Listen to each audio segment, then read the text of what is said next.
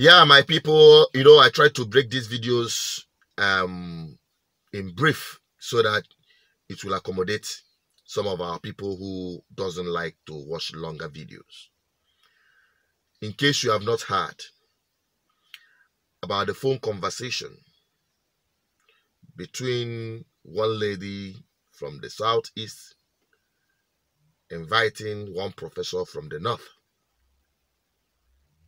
to attend a book launch written by an Igbo man. Now listen to this conversation.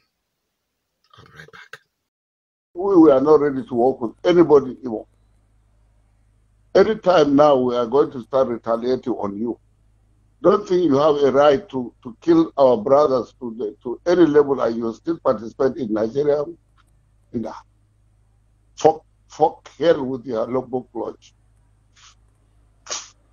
You hear? I think you got it. Tell him. Let him go and launch it in Mbakwe's grave. You understand? I don't understand what you're saying, sir, but I equally don't understand what you're saying. You are calling for my intellectual. And you are idiot tribe, idiot group, idiot state, people who don't have value for themselves. Go and manage yourself in your emo. Kill the police station, break the prisons. Let's see when the North start retaliating. Where are you going to start? And it's not going to be long. Idiot. Don't think you have a right to be Nigeria when you are massacring Nigeria. Sir, you know that we respect you. Shut up there, my friend. Shut up, idiot. Oh, idiot. Ingrate. All the houses you have in Abuja, you leave them there. You leave the houses in Port Harcourt.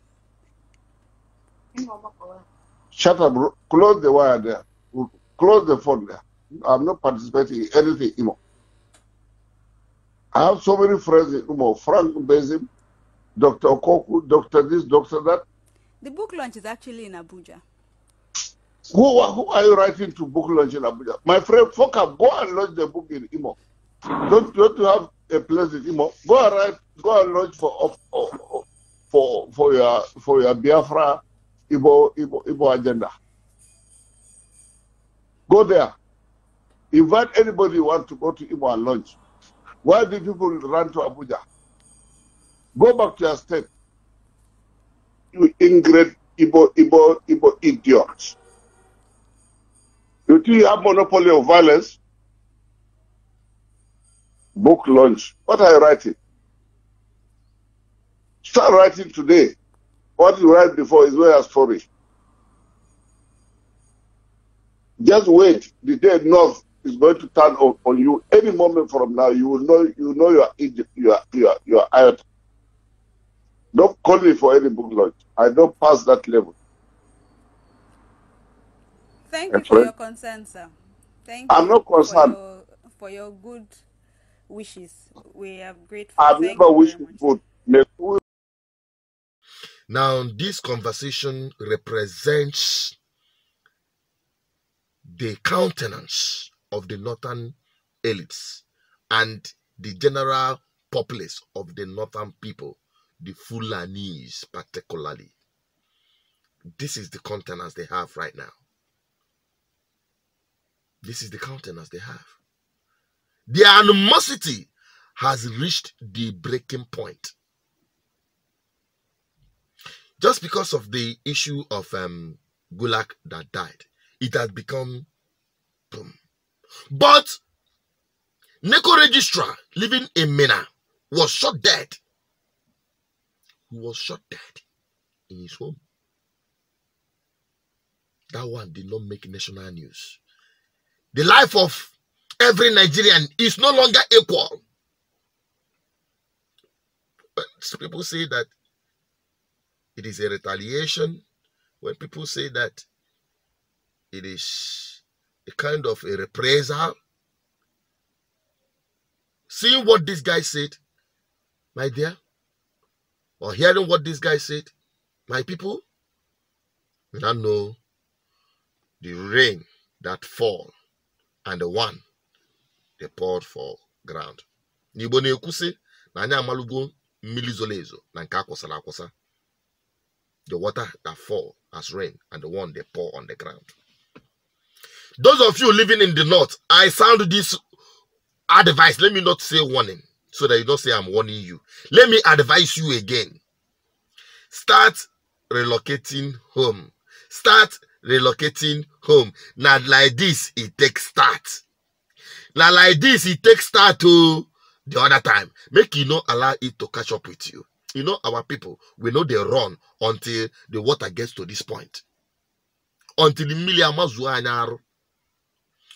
Whatever you are doing, Ufuapa here, Ufuapa there. We've been saying it. For God knows how long we've been preaching, relocate your wealth home. You had him. You had him threatening, further threatening Igbos of abandoned property. I don't blame him. Why will I blame? If the president of Nigeria could threaten Igbo with his Twitter and his utterance on the live video, that is to tell you where they stand. That is to tell you where they stand. This one came up to remind you of your abandoned properties. And that is the way you're going to abandon it in Kanu, you abandon it in Medugri, you abandon it in Abuja, you abandon it in Mina, you abandon it in Kaduna. Go there and see the kind of thing my people built there. Our people know they learn lesson. You see, if you fail to learn from history, history will repeat itself on you over and over again. But that is the truth. You are talking about one Nigeria. You are expressing one Nigeria. Why they are singing one Nigeria? Last. Now you go be the victims. Because they pay lip service to one Nigeria. While my people express practically one Nigeria. When they go, they develop, they relax, they believe that every place is their home. And that is particularly what is threatening them. Because that is exactly why they look at you and they feel threatened. These people are coming in, they are buying every place, they are building every place. It is a problem for them. They don't have any interest coming down to the east to build anything, to establish any fixed asset. No. As wealthy as Dangote, tell me one of his properties in the southeast. Everything you see there, they are all leased. Why my people will go there now? Lagoon. People get sense. I'm not here to sound like an ethnic bigot, but I'm telling you the truth. One Nigeria is a fraud. In case of those of you who usually misinterpret our platform, those of you mischievous elements hiding under the name of, using some kind of name, funny names, fake accounts, saying that I'm talking about one Nigeria. One Nigeria, Bakwoko. We're not talking about one Nigeria. We're talking about our homeland first. Now the people who talk for grammar say charity begins at home. No be me talk. But you see this one when I talk, now me talk. Say my people will continue being victims, or else, or except they reverse the trend. We'll keep agitating. That's why I'm on the Southeast governors, because my people cannot return home when there is no conducive environment to invest at home. I'll talk about the land issues. I'm considering a day to deliberate on land issues in the Southeast. I'll deliberate on that.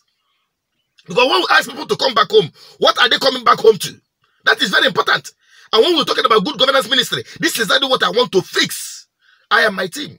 So that my people have a place to come back to and invest. Let me just hang it there. I don't want this video to be too long. But I want to use the opportunity to advise again, my people. Return back home before it is too late.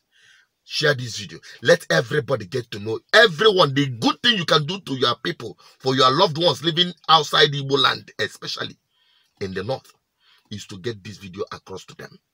Make sure they get this video. This is a warning sign. This is a war bell, drum sounding. Okay. I leave you to the rest. Drop your comment. Share this video. Very important.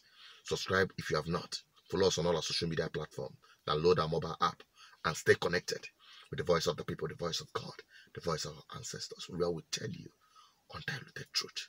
Stay safe. Bye-bye.